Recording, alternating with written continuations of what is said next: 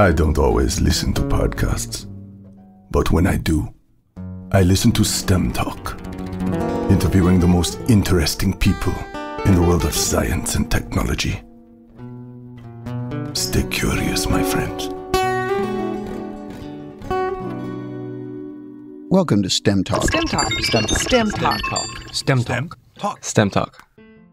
Welcome to STEM Talk, where we introduce you to fascinating people who passionately inhabit the scientific and technical frontiers of our society.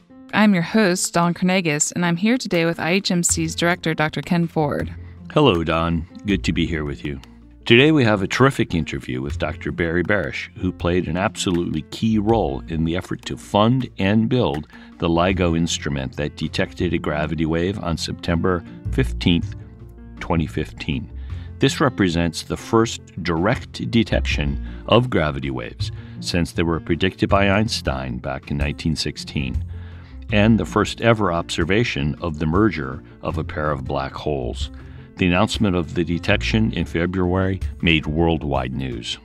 So this will actually be our second STEM Talk episode on the detection of gravity waves. Episode number 6 featured an interview with Michael Turner on this topic, and I urge the interested listener to go back and enjoy that interview as well.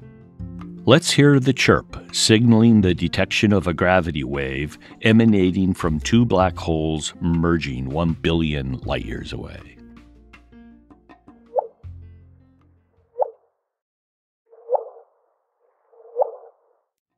Gravity waves are ripples in the fabric of space-time caused by a cataclysmic event. Like the ripples in a pond caused by a rock dropped into it. Of course, this is only analogy. The detection of gravity waves confirms a major prediction of Einstein's general theory of relativity and opens a new window into the cosmos. But before we get to today's interview, we have some housekeeping to take care of. First, we really appreciate all of you who have subscribed to STEM Talk, and we especially appreciate all of the wonderful 5-star reviews that are piling up on iTunes.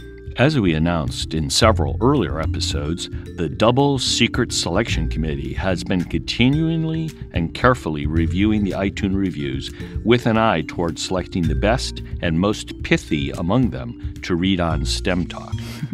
If you hear your review read on STEM Talk, just contact us at stemtalk@ihmc.us to claim your official STEM Talk shirt. Our winner is a review posted by someone who goes by the unpoetic and unpronounceable name CCPABC. In any case, thanks CCPABC for the great review, and here it is. Love the science-based discussions, which also includes the interviewers, who also know and understand science, a rarity among podcast hosts. Love the funny comments along the way. For example, stay curious, my friends, and walk into a Walmart to see epigenetics at work.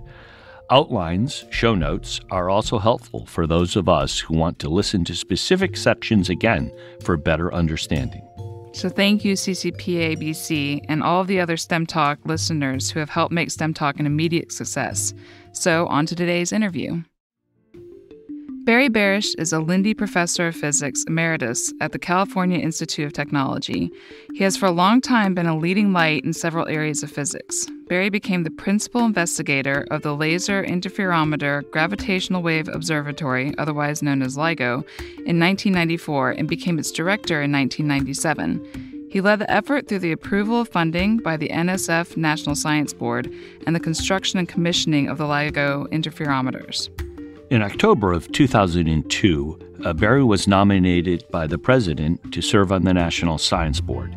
This 24-member board oversees the National Science Foundation, but also advises the president and Congress on science policy issues. And these include not just science, but engineering and education as well. Barry and I were both involved in that freshman class in 2002. And we immediately connected and worked together on the NSB for the next 6 years. Terrific guy. And Barry is a recipient of so many awards and honors that it would take the rest of the show to recite them all.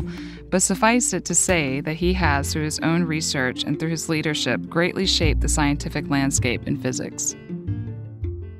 STEM Talk. STEM Talk. STEM Talk. STEM Talk. STEM Talk. Hi, Barry. This is Dawn Carnegas, and I'm here with Ken Ford. Hi to both of you. Hi, Barry. It's great to talk with you again. It's been a long time, and It has been a long time. yeah. So, Barry, can you talk to us about how you got into science in the first place? What was your favorite subject growing up? Oh, growing up, maybe a roundabout way. I came from, I was born in Omaha, Nebraska, and from a family that neither of my parents went to college. So I didn't actually have much guidance. When I was young, I was probably a scientist before I knew it, because I guess the first thing that I remember was that was scientific, I think, was asking my father, maybe I was 10 years old or 8 or 12 or something, why ice cubes float on water. That's the first question I can remember. Poor guy.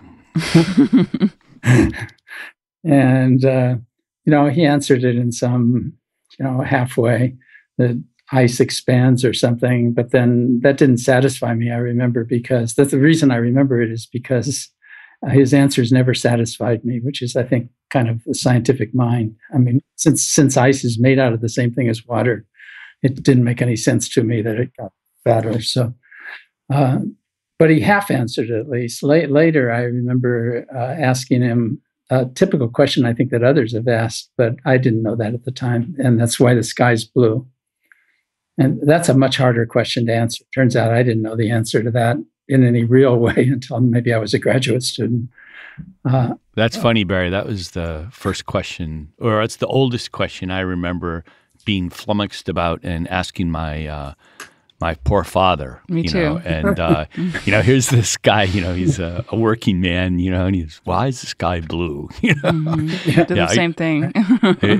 I think. Well, we all look at it. Half of what we see is up, and it's blue. So it's a pretty natural question. Yeah. Yeah. Anyway, I kind of was very good. Luckily, I was very good at math and won a lot of prizes and things when I was young, not kind of knowing. And so I followed that kind of as a path toward something scientific or technical. I grew up, my family moved to Southern California, and I grew up in kind of the Hollywood area. The furthest horizon I could see was Caltech, actually, which is where I am now. And that was where I thought I would go to college, not knowing much about how hard it is to get in or isn't or anything. But I was a good student, so I probably, that part didn't matter. But I was the last class, I think the last class or one of the last classes in the LA City schools to have a mid-year graduating class. So I graduated from high school in mid-year, but Caltech didn't take students. It took them once a year in the fall. So I went to Berkeley instead, kind of to pass time, I thought. And I started as an engineering student in Berkeley. I didn't know that you could actually have a job doing regular science. I didn't quite understand the difference. So I applied to study engineering, and I went to Berkeley because I could go in January or February. And of course, I immediately fell in love with Berkeley, fell in love with a young girl, and never was interested in Caltech by the time they had admissions in the spring. So I went to school in Berkeley. I started as a freshman studying. So the first time into science was actually after this half a semester as a freshman in Berkeley, where I started as an engineering student. And by default, I ended up in physics, which is science. By default, what I mean is that I started in engineering, and I had to take 2 courses, both of which I absolutely hated. One was going around the campus surveying the heights of and shapes and positions of buildings, a surveying course. And I found it both boring and kind of embarrassing to move this thing around campus, looking through and peering and making measurements. And the second was engineering drafting. And there I kept getting criticized for making poor arrowheads and things like that. So in the meantime, I was taking freshman physics and freshman chemistry. And freshman chemistry, I also had problems with, but I didn't know why at the time. Every Monday you'd come into freshman chemistry and they give you something with a big X on it. You're supposed to go through a set of procedures and figure out what it was. And some weeks I was fine, and other weeks I couldn't do it. And when I couldn't do it, one time I had a teaching assistant that I went to, and I explained step by step what I had done, which was, of course, the right thing to do. And his answer got me out of chemistry. He said I probably didn't have, my test tubes probably weren't clean enough. So, and I always hated doing dishes anyway. So I went into physics. It's where I belonged because physics has been great for me. But I did it in this crazy haphazard way because I never had a really close mentor or guidance to end up there. So that's how I started. Very cool. So Barry, Einstein predicted the existence of gravitational waves, and 100 years later, his prediction is confirmed by the first direct detection of gravity waves. Can you talk about the long path from prediction to detection and maybe discuss some of the challenges at the level of technical and political and otherwise? Sure.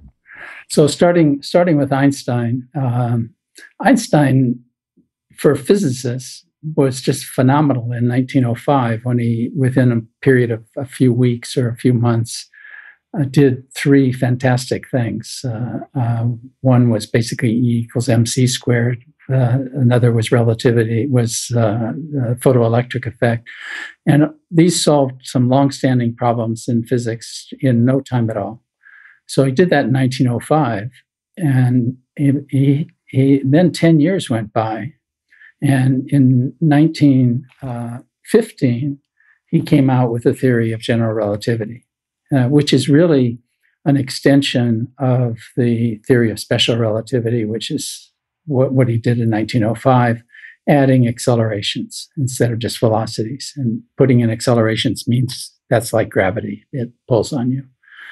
So that's why he did. First, the question is, why did he do it at all? Because we had a phenomenally successful theory of gravity that had stood for 300 years, probably the most successful physics theory of all time, which was Newton's theory of gravity. Explained everything from the tides to the orbits of planets and so forth and so on. And we all grew up thinking that the apple fell because the earth pulled on it, or we jumped up and the earth pulled down. And that turns out to not be the concept that Einstein had at all. So anyway, Einstein, I don't think he did it because he knew that Newton's theory was flawed. There was only one place in 300 years where it didn't quite get the right answer, and that was the orbit of Mercury around the sun. Each time Mercury goes around the sun, the planets pull it a little bit, and it goes back to a different place in its 75-year path. And you can calculate it with Newton's theory. You don't get quite the right answer. Yeah. But in 1900, you probably weren't sure you knew where all the planets were, which ones there were. We're not even sure totally today. Mm-hmm. So I think he must have done it for totally theoretical reasons, to add acceleration to the problem. And maybe another kind of conceptual thing, and that is that in Newton's theory of gravity, there's what we call instantaneous action at a distance. That is, when the apple falls, you see it immediately. And, if there's a gravitational field, you feel it right away. But when something happens in space, like a star collapses or something, it takes light years for the information to get to us. So the concept of instantaneous action at a distance doesn't really work for gravity at long distances. Mm-hmm. And he probably realized that. Anyway, he created this theory after a lot of difficulty in 1915. And in early 1916, he realized, in analogy to the theory of electromagnetism, that there would be gravitational waves. But he didn't really prove it very well. He did it by analogy instead of from a fundamental proof. Mm-hmm. And this comes back in the history a little bit. So in 1916, he did that. In 1918, he found that he had made a factor of 2 error in the whole concept. And so he fixed it in 1918. And in 1920 or 21, a British physicist went to the southern hemisphere and saw a phenomenon that wouldn't happen in Newton's gravity, but was predicted in Einstein's gravity, and that's the bending of light. So what he did is look at an eclipse of the sun, and as stars went behind the sun, their light bent and he at exactly the amount that Einstein had predicted. And that's actually what made Einstein a household name. In the beginning, in 1916, when Einstein predicted gravitational waves, he projected that it was a concept that he could conceive, it existed, but it was too small to ever detect. And of course, that's because 100 years ago, he couldn't envision the kind of technologies that we've developed over 100 years. So he was looking maybe at simple projections of what he knew could be done, but we didn't have lasers and so forth at that time. So anyway, so there was no experimental subject at all. So this was on the table in 1916. By 1950s or 60, no one had ever looked at it experimentally. But then in about 1960, a student of John Wheeler's at Princeton, experimental student who had come back from the Navy and was kind of an electronics expert, decided to try to search for gravitational waves. And he used a technique that was very clever, but different from now and not as sensitive. It was to make a great big bar of aluminum, a great big cylinder of aluminum about the diameter was about as tall as he was, as I remember, and it was maybe 2 or 3 meters long. And basically, then you have a great big piece of pure material, and if you bang it with a hammer or something, it'll ring at some frequency. So the idea is that it has a resonant frequency where it rings, and if a gravitational wave came in and came through it, it would cause it to ring at this characteristic frequency. And he put very sensitive detectors on it, and he's responsible in a very positive way for starting this field. It probably wouldn't have started anywhere near the time it did without him. Unfortunately, he was a very good technologist, but a very lousy scientist. And in the 1960s, he declared that he detected, so he got things that rang, and then he wrote articles saying he found gravitational waves.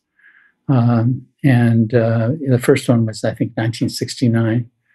And these were quickly disproven by others. And he kind of ended up with a very mixed career because he was bitter that people didn't believe that he saw gravitational waves, yet he started the field.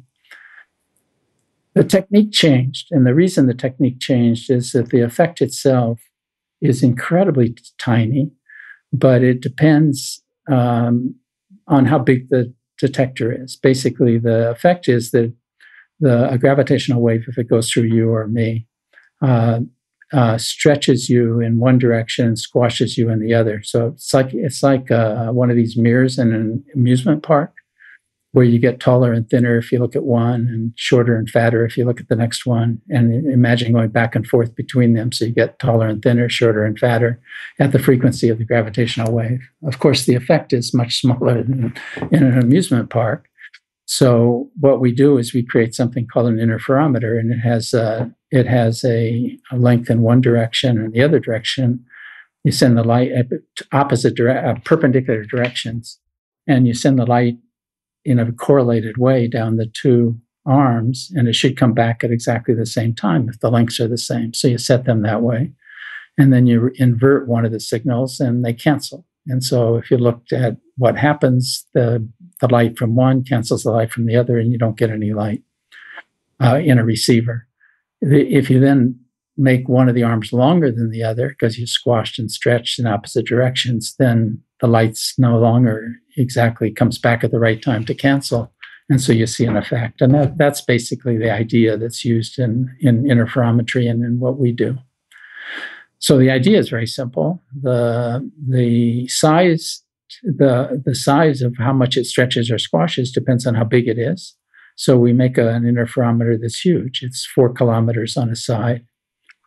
And then in order to make sure we aren't detecting something else like he did, we have 2 of them, but on opposite sides, 3,000 kilometers apart, one in Louisiana, so kind of halfway between Baton Rouge and New Orleans, and the other in the state of Washington. The one in Louisiana is in a pine forest. When we got the land, it was owned by Schlumberger. I think it's changed hands.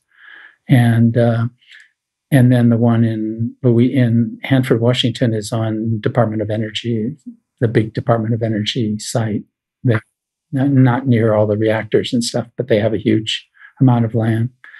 And we ask that we see the same thing in both of them within the speed of light, which can't happen for anything that's terrestrial. So that's the scheme. We started this in the idea of doing it in interferometry instead of in bars.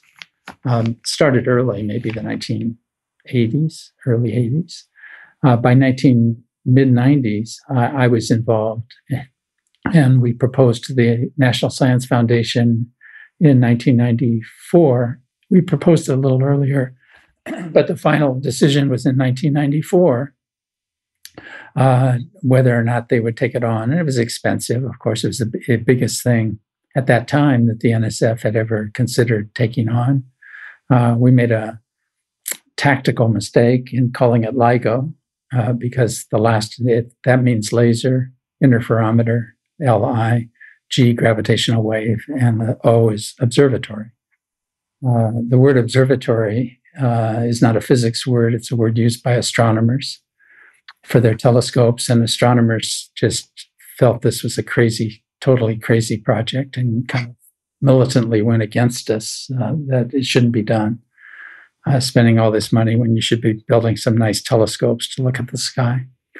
So we had a lot of resistance, and I think that's not true of this project. I think if you think of doing science, not necessarily physics, but certainly in physics, that's has the potential of a very high payoff, it's generally high risk. So usually if something isn't risky and you don't know the answers and you have to work at it hard, that all those things combine in the reason we haven't seen something before. So in order to try to find something new, you pretty well have to do something that's risky and pushes the technology and pushes the ideas that you have, and oftentimes it doesn't work. So taking on high risk, high payoff projects is something the NSF uniquely does, but I think more and more with time, it's harder and harder in our system to do that.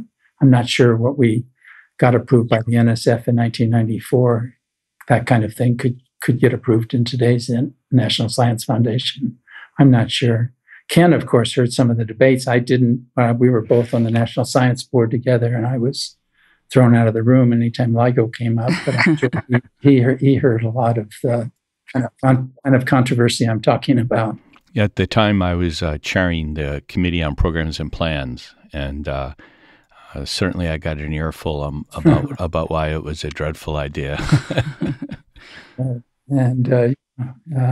It's interesting, through the years before we detected anything, I would go to some place to give a talk and hear both sides. I mean, people would attack me or almost come to be able to attack me. And others thought it was a terrific, venture. So and it took us too long. So it became, the controversy kept going. We got this funded in 1994, and now it's 22 years later. It's astounding to think that, my stick-to-itiveness for 22 years is not astounding, but the NSF's is, I think. For them to be able to take on a very expensive, high-risk project and stay with it despite the fact that it had, a certain amount of controversy, and especially despite the fact that we had nothing to show not much to show for all those years. We made some searches that showed they didn't exist at some level, and we trained some students, but we didn't have much to show. And the total cost of this since 1994 is $1.2 billion. So it's a lot of money. So Barry, the development of LIGO and the subsequent detection of gravity waves involved a lot of people and institutions over a relatively long period of time. Can you talk about the various roles of the important players? I guess the first important role was played probably by Kip Thorne.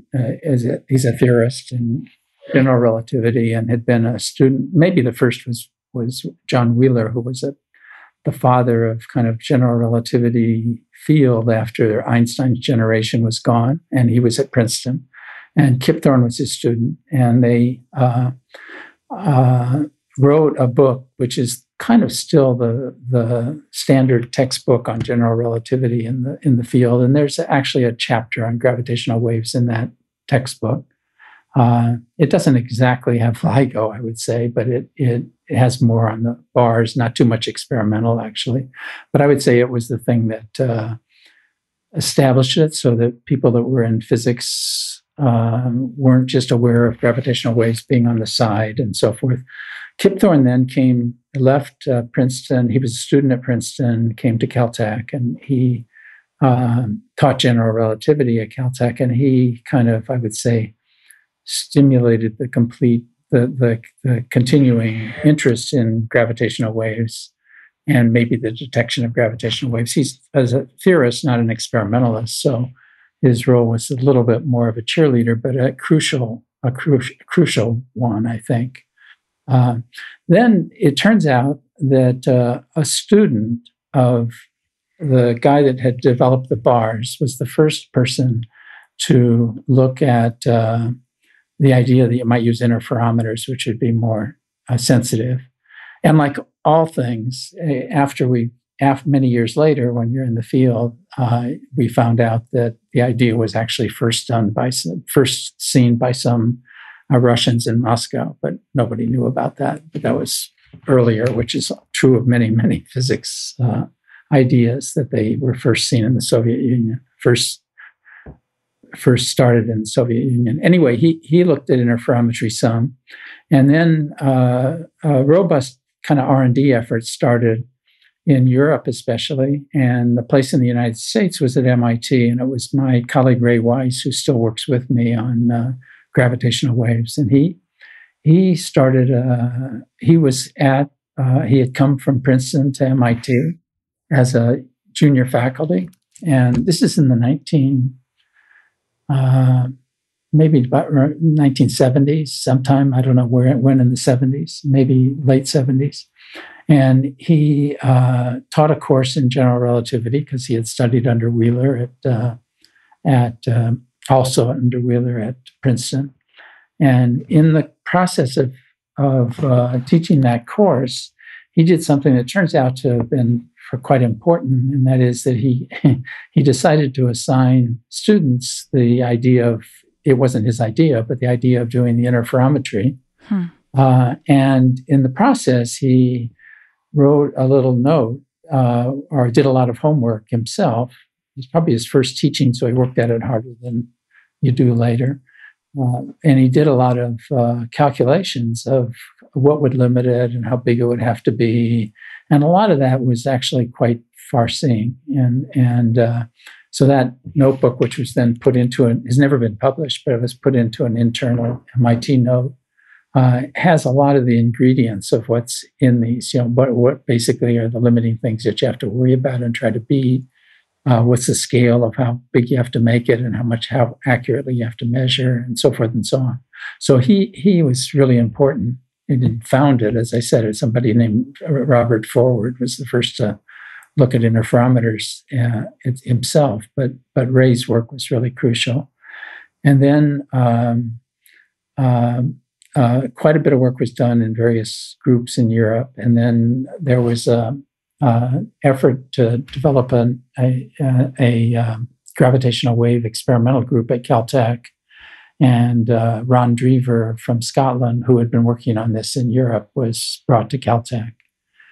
And then they went through a period of Caltech and MIT, who eventually started this project together, that Ron Drever, who came from Scotland, and Ray Weiss didn't really mesh very well. They're very different. They were very different kinds of experimentalists. Ray, kind of from what I told you before, is very analytical. So he calculates things and thinks about them deeply and then does them.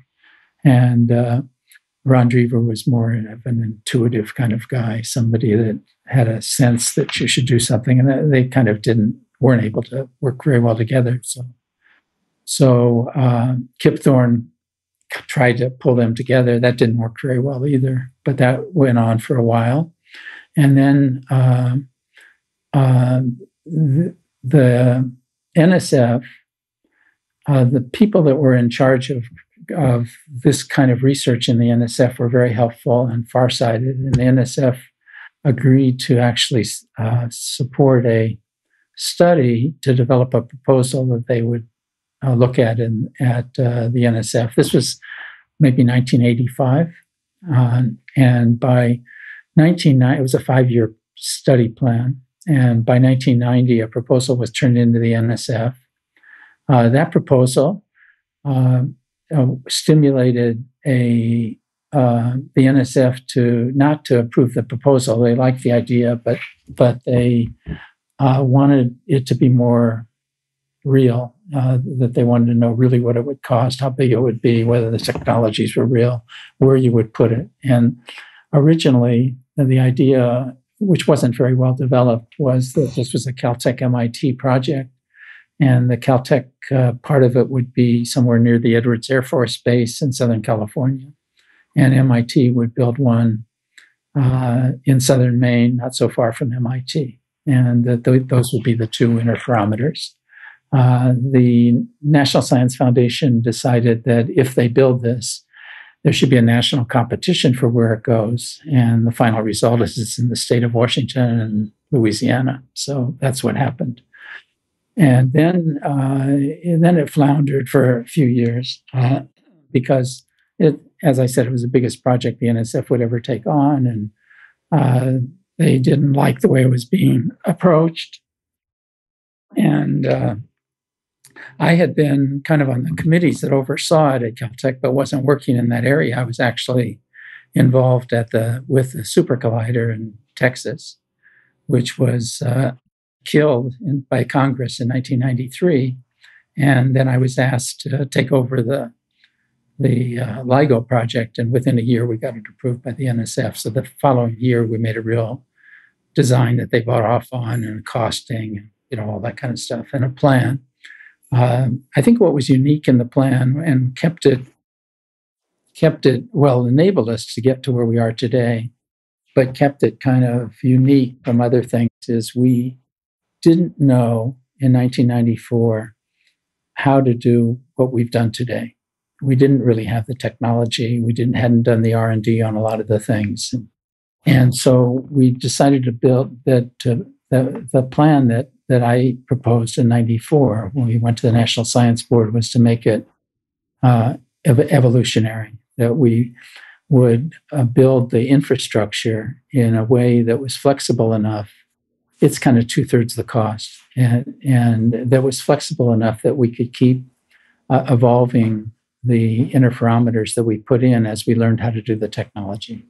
And that was not the way projects are usually done. If you send something in space, it better work completely the way it is now, or usually in labs or on an accelerator, it's the same thing. STEM Talk is an educational service of the Florida Institute for Human and Machine Cognition, a not-for-profit research lab pioneering groundbreaking technologies aimed at leveraging and extending human cognition, perception, locomotion, and resilience. Well, Barry, you certainly played an absolutely key role in all of this. In fact, Michael Turner, who Dawn interviewed in episode 6 of STEM Talk, said when talking about LIGO and the tenuous path leading to its construction, that without your leadership, LIGO would not have happened. By all accounts, this is certainly true. So please do not be overly modest, as I know you are, and tell us a little bit about your role in LIGO. Well, as I say, I knew about it a lot because Caltech's a zero growth institution. So when we hire somebody in a new area like gravitational radiation, it means you don't replace somebody in some other area, say like nuclear physics. So we have kind of a real process. So I was involved in the whole idea to start the field, and so I knew about it. I knew about the details of it pretty well. But I was, as I said earlier, I was working on the super collider. The project really got in trouble at Caltech and MIT. They were proposing something, they were well over their heads. It was being done by scientists who worked kind of alone in labs, and as I said, didn't get along that well together. In the early 1990s, when they after this study, which ended up getting the NSF to take the project seriously, then one had to develop a real proposal where if the NSF has to spend money, they're going to have to be convinced that you really know what you're doing and that you're going to do something that makes sense and that you can manage it and so forth and so on. They didn't do that very well. The NSF was right on the verge of canceling the project when the Super Collider was canceled by Congress. And that was in October of 1993. And Christmas of 1993, the head of physics department at Caltech and the president of Caltech asked me to take it over. And I took it over. And then within a year, and I hired a lot of people, luckily, a lot of very good people that were available from the demise of the SSC, of the Super Collider. And we put together a proposal which had the ingredients that I said, that we couldn't really convince anyone that we knew how to do what we do today because we didn't know how. So we had the story that we would make it totally evolutionary and that it was plausible to be able to make these improvements, that we would make the first device sensitive enough so that it could possibly determine gravitational waves. The key word is possible. So by possible, what I meant at that time was that it wouldn't break any physical laws, but it wasn't what people predicted or would guess from observations of potential objects that would give gravitational waves, and that we would eventually get it to where we could be in the region where it's expected. So I call that probable detections. And I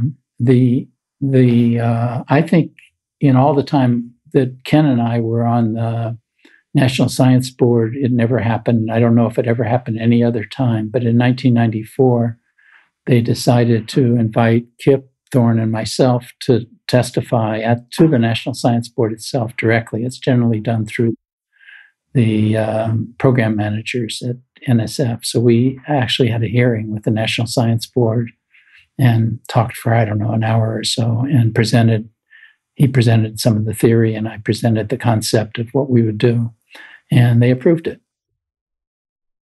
And then keeping it, probably, as I said, having the concept of it being evolutionary and continuing with a very strong research and development program through the years has been the key to this success. And the second, probably kind of less strategic, but important, is that we met all the kind of things that you have to in a project. We didn't overspend, we met all the time scale goals, everything being on time and so forth through the years. So even though we didn't produce any great science, we managed to basically satisfy all the goalposts that were up that we had to reach. And so that's it. No magic. It was just kind of good a good way to evolve it, and they never lost confidence in us. Well, that's wonderful. And the whole gravity wave story is really wonderful, starting with the prediction made by Einstein and then this long march of scientists sort of standing on each other's shoulders, eventually leading to the commitment of well over $1 billion that you mentioned of public funds to build a risky and remarkable observatory that we call LIGO. And all of this was for no commercial, military, or geopolitical purpose. It was just to know, driven by human curiosity. I think this is wonderful stuff, and it's a bright spot. Yeah, I think it's really emblematic of what the NSF should be about and what pure science should be.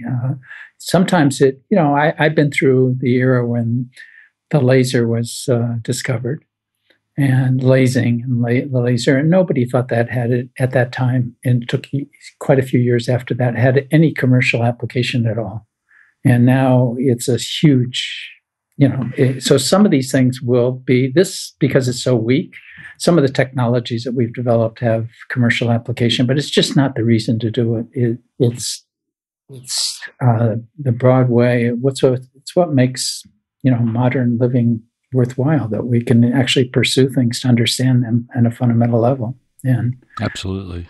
You once, speaking of the science, you once gave a talk at IHMC titled "Einstein's Unfinished Symphony: Sounds from the Distant Universe." Is it finished now? Can we say the symphony's finished? No. No. I'd say we've heard the first little beat, which we call a chirp.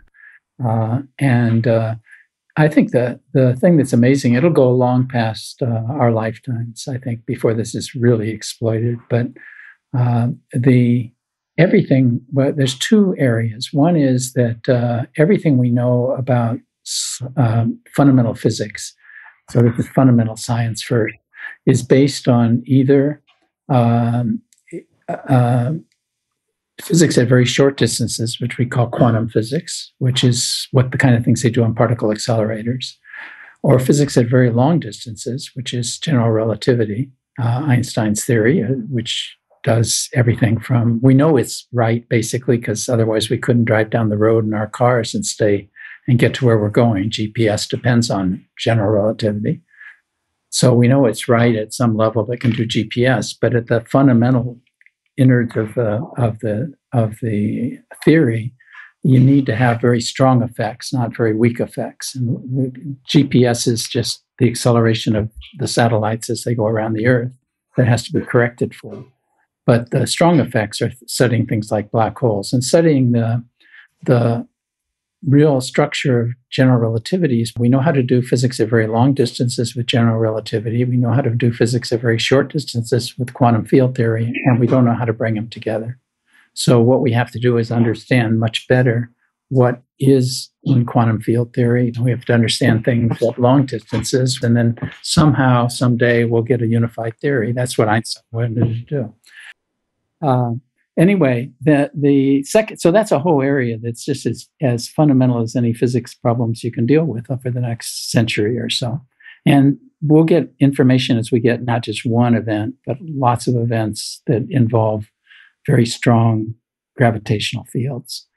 So that's one area. The other area, which me being a physicist, that's the area that intrigues me the most. But the other area is even probably more exciting to most people, and that is that everything we know about our universe comes from looking at the electromagnetic spectrum, one way or the other. You're looking at visible light, looking at infrared, ultraviolet, X-rays, so forth and so on. And people have studied, and we've seen that what we've learned about the universe has grown tremendously as we have moved beyond just the optical spectrum.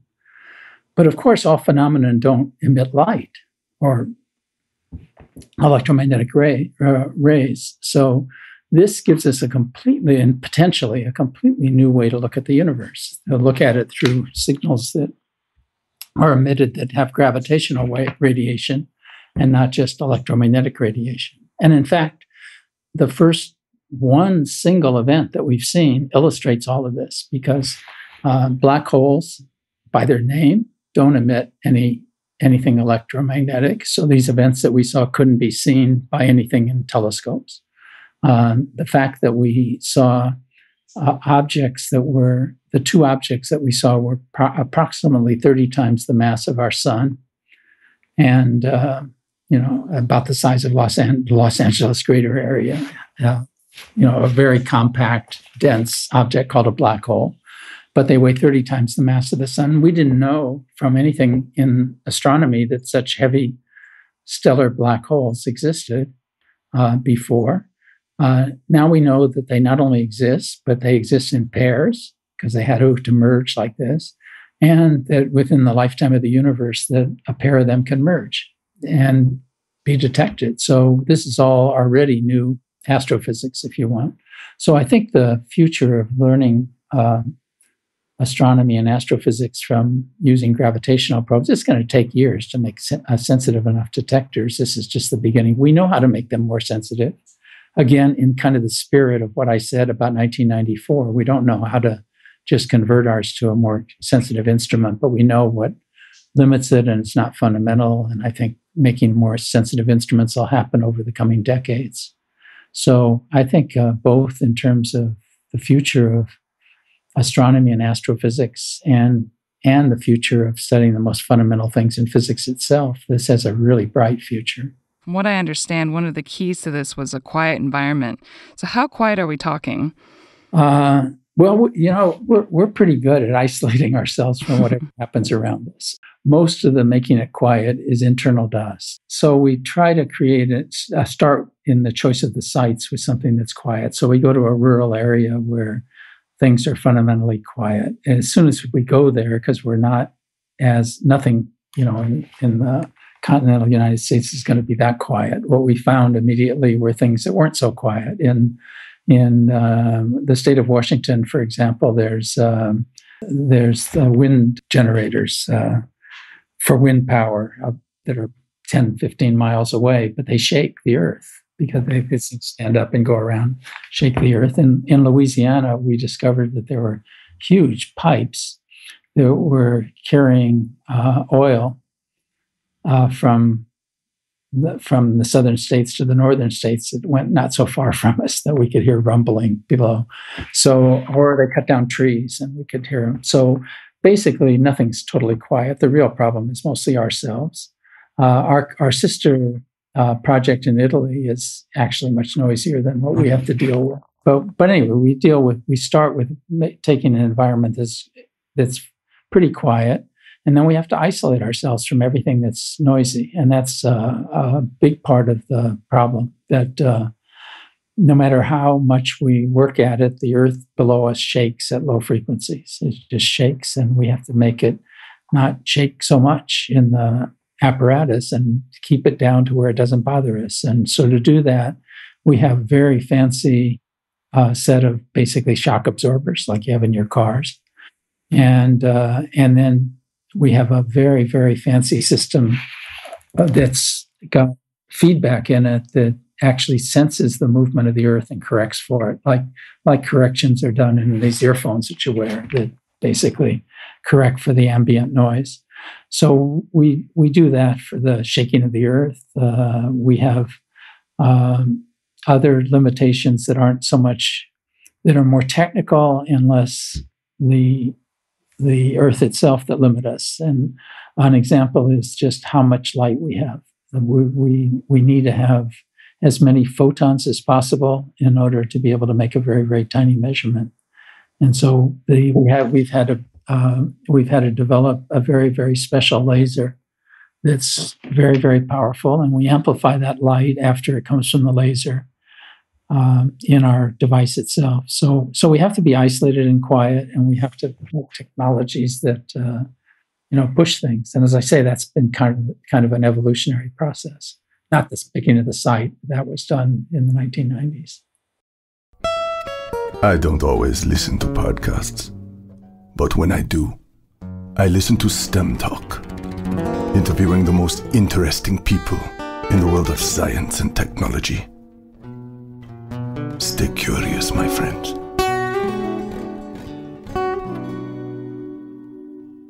Barry, could you talk just briefly about the International Linear Collider? Yeah. So this was fantastic for me. I'm perennially like a graduate student. I'm most excited when I'm learning something new. And although I had worked around particle accelerators my whole life, I even had a couple of students that got theses on particle accelerators. So I knew a lot about it intellectually, but it hadn't been my subject. And there was work there's the big machine at CERN, which everybody knows about. It scatters protons on protons. But for 50 years now, we've have been very successful in particle physics by having two companion machines, one that does protons on protons, which is much easier to do and a good way to kind of scan what's going on, but have a companion machine that's electrons on positrons. And the reason the companion machine is so important is that an electron and positron are totally fundamental particles. Proton's not, it's a complicated particle. And so an electron and positron colliding and annihilating just makes pure energy. And so you can study things, but it's much harder to do. So the combination of doing something that's very precise and very interpretable along with something that's more of a scanning device, which is the proton. Proton one is how we've been so successful for 50 years. The problem is, so they've done that. The problem is that now, as we got to the energy of the CERN collider, it turns out if you have electrons that go around something that big and that fast, they radiate away a lot of energy. Electrons are very light compared to protons, and if you accelerate them around a circle, they radiate too much energy. So in order to make a companion machine to CERN, it has to be linear. You can't bend the particles at those energies. And that means that rather than have a circular machine where you have particles, one going clockwise, one going counterclockwise, and each time around they try to collide with each other, this is more like shooting two rifles at each other and having the bullets collide each other. So it's a very hard problem, as you can imagine. They get one chance, because once they go by each other, they don't hit. And so you have to make these beams so that they're incredibly accurate, incredibly well steered, and intense enough so that if you only go by each other once, there's a high probability of collision. So in order to do that, people have worked very hard in the 1990s on developing technologies to be able to do that. And then in the early 2000s, they had basically developed the main technology. It would be equivalent to having developed in our labs the idea of being able to use interferometers or something so that you could make the step. And there were two competing technologies, one that worked at very low temperature and one that was at room temperature. And there was, you could only do one, of course. In trying to sort out which way to go, I was asked to head a committee that would make the choice. Because I was a neutral outsider, but knew the subject pretty well, or at least people trusted me. And so we studied it, and we picked the cold technology because it was more forward-looking. You could do it with either in principle, but it was more forward-looking, and you'd get it would develop technologies that could be used on other accelerators, and it would do this job probably better. So we picked that technology. I went back to LIGO, and the next thing I knew is then they asked me to run the design for it. And we were kind of in the middle of this long path in LIGO. So I said I would spend 80% of my time for a few years doing that, but I wanted to come back and do this. So between 2005 and turns out 5 years ended up being 7, 2005 and 2012, we did the design. What was fantastic is that I led the design of a really difficult problem, pulling together the best accelerator physicists from all around the world to do it. And we did, so it was a long distance project. I couldn't do that and bring them all to one physical site because they all have home bases. And so we had physicists from Novosibirsk in Russia, from China, from Japan, from CERN, from the US, and so forth and so on. And since they knew each other, at least from a distance, and respected each other, I had made a list at the beginning of the 20 people I really wanted on this project. And we got 19. Wow. That's cool. Yeah. What an amazing undertaking. I hope it actually gets built. What is the prospects for that? It's interesting. If it's built, it'll be built in Japan. Mm-hmm. The Japanese government got very excited by it. As we finished the technical design 3 years ago, it was picked up by Abe himself, and he was talking about it in his speeches. And at that time, I thought, well, you can only capture the attention at the top of the government for a short time. So this will either happen or it won't happen in a few months. I was wrong about that. It turns out that what they did, then my answer is a little long-winded, but it's going to be a reason why I don't know the answer. Anyway, what they did is do what governments do, or maybe also corporations and universities as well. And that is, when you have a big problem, you select a bunch of experts or a so-called blue ribbon panel. I would call this a super blue ribbon panel. What they did, instead of figure out how to decide, they appointed 2 super blue ribbon panels, one to look at the technology, the cost, the project parts, the other to look at things like the economic impact and the sociology and international, how it could be made international and so forth. And these committees were probably the most distinguished people in Japan. They then took several months to appoint the committee. It took months to get them to ever get together. So my 3 months passed very quickly. Then they finally met and did what was, in my mind, absolutely inevitable. They were too high level to ever do this job. So they each appointed a set of subcommittees, and those subcommittees are still studying the problem. So it's kind of a super due diligence being done by the Japanese government.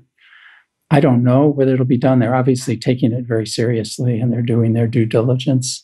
I think it'll depend. The one thing that matters some is it'll depend somewhat on what's seen in the next couple of years at CERN. If there's nothing seen beyond the Higgs, it's a little less likely that they'll take it on. If there's more science that starts coming out of CERN beyond the Higgs, then there's more motivation to do it. So I think from the scientific side, that's the input. On the technical side, although they've studied it now for almost 3 years since we turned in the technical design, we've gotten no feedback that they're questioning any of the technology or the costing. I mean, they've asked us a zillion questions, but it basically seems to be well done. So hopefully it'll get done. It'll get decided within a couple of years, I think, 2017, 2018. That'd certainly be exciting. Yeah. I have it on good authority that you turned down the opportunity to be involved in the deep inelastic scattering experiment at SLAC in the 1960s, which resulted, I think, in a Nobel Prize for Kendall, Friedman, and Taylor. Could you talk a little about that? Well, that's easy. I was, when I came, after I got my PhD and I came to Caltech, one of the things I did in the first couple of years was to work with them as a junior guy. And as a very junior scientist, the thing that drove me the most, unfortunately at that time, wasn't just the science, but kind of doing something on my own. And I had the idea of how to do something that people hadn't done with antiprotons. And I proposed it at Brookhaven Lab and it got approved. And so I went off and did that instead of continuing on the experiment at SLAC, which ended up giving Kendall, Taylor, and Friedman the Nobel Prize.